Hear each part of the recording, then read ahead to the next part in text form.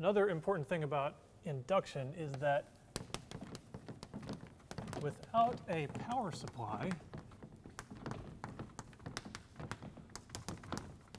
induction always damps motion. So let's think about that moving slider like we had last time. I won't draw it quite as nice, but we have a uniform B field into the board, and we'll just draw it as wires this time, like this, and acknowledge that it has some resistance, like that. And we'll imagine that this is the x-axis, and the slider can sit right there, like that, just like before. Some resistance R. So now we're going to do a kinematics problem. We're going to give it an initial, the slider, and initial V naught.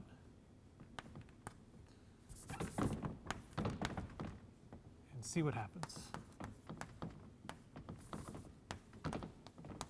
I probably could have just said that. All right, so the slider is given V naught that way. And by see what happens means let's solve for the velocity as a function of time. Will it slow down? Will it speed up? Will it stay constant? Will it explode? Who knows what it will do? So in this case, we would probably want to think about Faraday's law of induction. EMF is minus d phi b dt. And it's just like last time, it ends up being minus BLV. What I didn't say last time is that we're assuming the area vector is pointing into the board. And then in that way, it makes sense that the area vector is down, is into the board, the B field is into the board, so it has a positive flux. And as we pull, as this moves this way, we have an increasing positive flux. Therefore, the EMF has to come out negative. This is positive. This thing will be negative. And that's why we know that the current goes this way. A positive current would go this way. Our thumb along A, positive would go that way. We know, we worked out and thought about the QV cross B force. We know that the current is going to go this way, which means this bar now has a current in it going that way. So when you give it initial velocity, current flows, just like we talked about last time.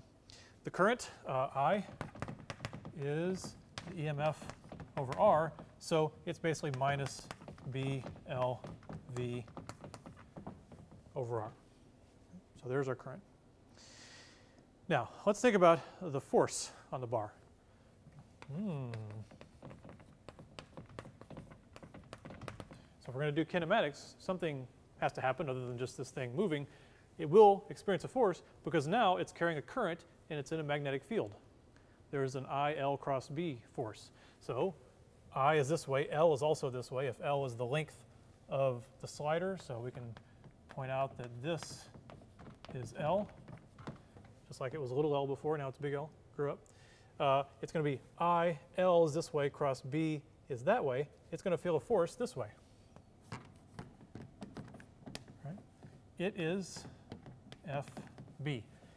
It will feel a force that way. And you might think we already used that force. We used that force to get the induction. And actually, no, we didn't. Okay? So when we thought about the induction, we said the charges, the free charges in the metal are moving this way. And we said that V cross B caused the polarization, which ends up causing induction. Now we have something different. Not a velocity this way. We have a velocity of charge carriers if they're electrons this way and if they're positive that way. So it's actually at 90 degrees to that other velocity we thought about. It's actually, the electrons are actually kind of moving that way. Right? So now that the current makes them move this way, we apply the QV cross B force again, in this case an ILB version of it, and we say, yeah, actually when you make it move that way, there's more velocity, and now it feels a force moving back, which is equal to ILB. Since everything's at 90 degrees, we just worry about magnitudes. Force on bar is ILB. Now the current is negative, but when we go plugging it in here, that will make it negative. Okay, so you know that the force is in the negative x direction. It should come out negative, but it will, because this negative value goes in here. The force will come out negative, so that part's okay. Okay, so we have something with initial velocity this way and a force dragging it back that way that depends on its velocity. Oh, that's going to make a mess. Let's do kinematics. Sum of the forces equals ma. So the only force is this ILB force. Let's go ahead and plug in the current into ILB, and it becomes negative BLV over R times LB. So the LBs are squared, and I've gone and used a little L instead of a big L, because I was thinking of the last board. So the B's and the L's are squared, so it ends up that the force is minus B squared L squared V over R, minus B squared L squared V over R. And that is the instantaneous velocity, not just the initial velocity. Here, as this velocity changes, if it changes due to the kinematics, this will still be the current. That's velocity as a function of time. So we have minus BLV over R equals M, and what is A? A is dV dt. Okay? Okay, so now if we solve for, well, we'll try to simplify it. We can solve for dV dt equals, we can bring the M over here, minus B squared L squared over M R V. And you may recognize that as exponential decay. So that's a differential equation. You can't solve it by integration. You can't just integrate this. You can integrate this side with respect to time and get V as a function of time, but you can't integrate that with respect to time because that's the function you're looking for. This is why differential equations are hard. But if you recognize that as exponential decay, then you know that what you're going to get is that V as a function of time is V naught, and then it's going to decay as e to the minus B squared L squared over MRT. So what this means is if we give this thing an initial kick, it'll slow down to 0. At time equals 0, e to the 0 is 1, it'll go at V naught, but then it'll exponentially decay and that initial velocity will be lost. Where's it going? Physically, it's being lost as heat in the resistor. Now, that's the answer. We solved the problem. If you didn't like this, if you want to do that integral, I'm going to do that integral now. If you like that, just stop the video. But just in case, I want to catch everybody, no matter what their math background is. This is one of the few differential equations like this that you can actually do. So it's so exciting, I actually want to do it. So all you got to do in this case is get the v's on one side and the t's on the other. So you say dv over v, brought that v under, take the t to the other side, minus b squared L squared over mr t dt. Right? And now integrate both sides. And you got to think about your problem. We're trying to go from v naught to some v at time t, and v naught happened at 0, and we're trying to get the v at some time t. Okay?